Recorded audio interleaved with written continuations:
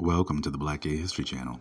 Please share this video and subscribe to this channel for more captivating content. Keiynan Lonsdale is an actor, singer, and model who is becoming one of the most popular young gay actors in Hollywood.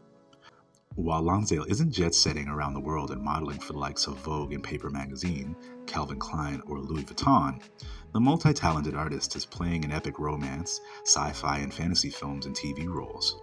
Since his teen years, Lonsdale has been modeling for major brands and even got to strut his stuff at the Met Gala in 2019, and still has time to balance a career in acting, fashion, and music.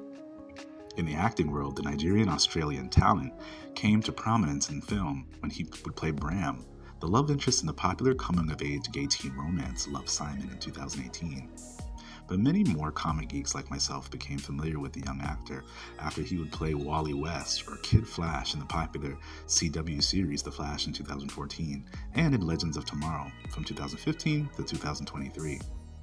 Kid Flash, or Wally West, would join the cast of The Flash alongside Grant Gustin as Barry Allen, the hero Flash who would be given his metahuman super speed by the mad scientist The Alchemist.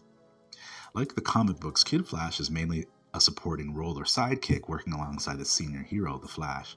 But Kid Flash begins to work with the new superhero team, The Legends of Tomorrow, to stand out as his own independent hero later in the series.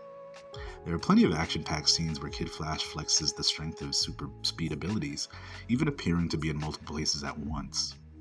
Though Lonsdale has had numerous roles on film and TV, and even has a fabulous independent music career, and a hit viral gay anthem, Rainbow Dragon, on YouTube, I still think it's astounding we get to see so many black gay men take up space as superheroes in TV and film these days.